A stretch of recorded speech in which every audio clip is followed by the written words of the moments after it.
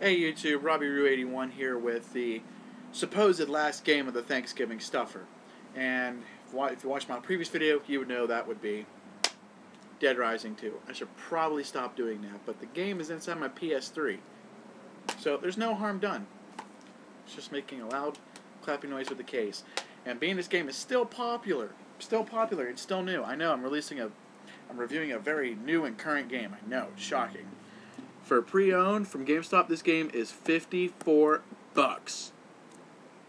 Really? $54. Pre-owned. Not used, pre-owned. So if this ain't pre-owned, this was used. This ain't used, it was pre-owned. But yet again, if someone had this for me about 3 or 4 years and returned it back, probably just fresh out the cellophane, it'd probably say used, not pre-owned. But the thing is, it's still a fresh game. That's why it says pre-owned. It won't make it sound nice and fancy. But anywho, this game, sequel to Dead Rising 1, you're a new guy named Kevin Green.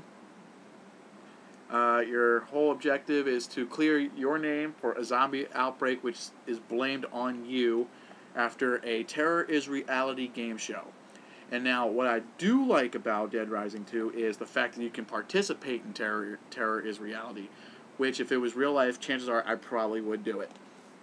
Now, after one night of Terror is Reality, on the way out to get his daughter from the green room, the elevator, someone plants a bomb in front of the barricade where all the zombies are. They leave, the zombies get out, and now you're trying to find your daughter. You rescue your daughter, you get to a zombie shelter because the government remembers what happened in Willamette, Colorado. But the problem is, after a news feed, the reporter found a tape with you as someone wearing your show jacket, which is right here on Kevin in the cover here.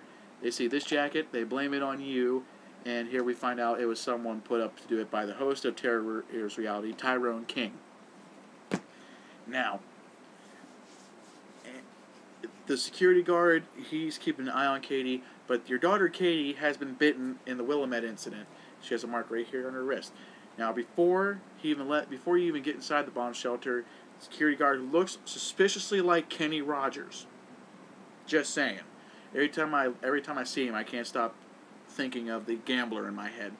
But every time I see him, he sees the little bite, he's like, I gotta throw you out. I can't take, she's been bitten. It's like it's pre-existing condition, and there's this new zombie curing medicine called Zombrex.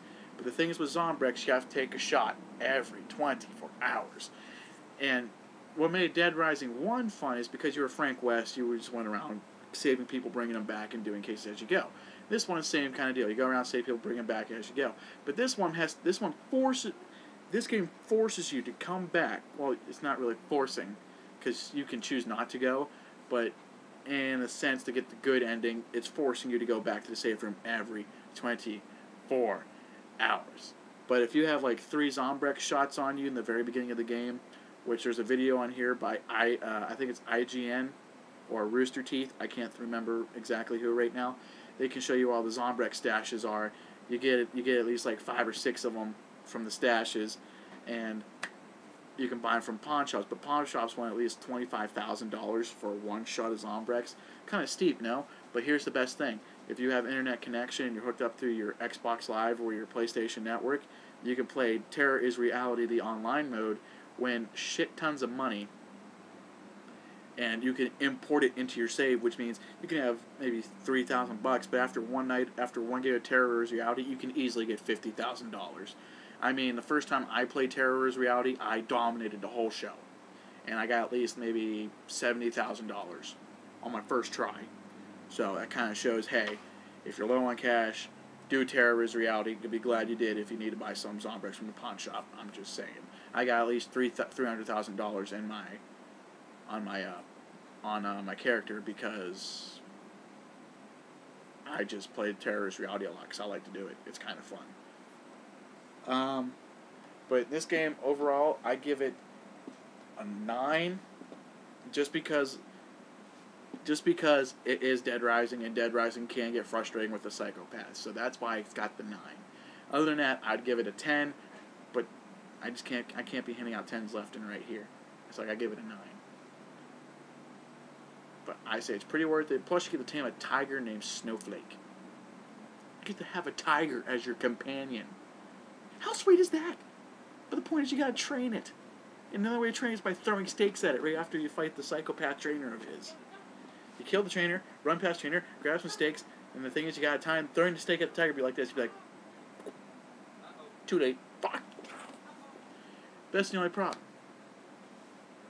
But other than that, I give the game a 9 because it does amp the challenges and it does make you want, and it actually has you surviving with everyone, clearing your name, and protecting your daughter. So I gave it that, and that would be that's my last PS3 review of the Thanksgiving Stuffer.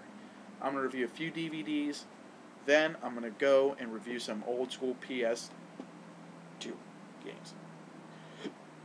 And after the PS2, I may do some PS1s. I'm not quite sure yet. But the next review on the Thanksgiving Stuffer.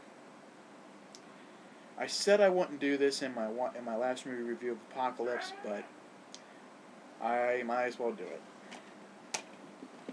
First, Resident Evil.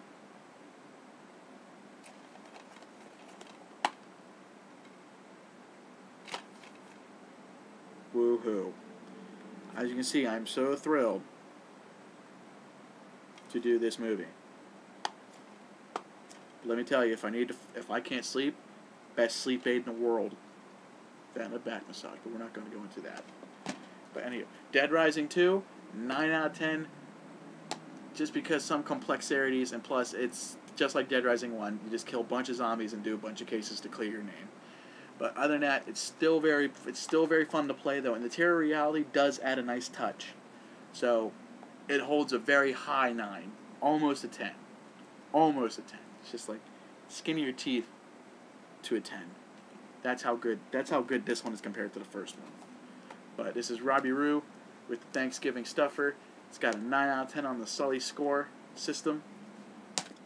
Up next, Resident Evil. Stay tuned.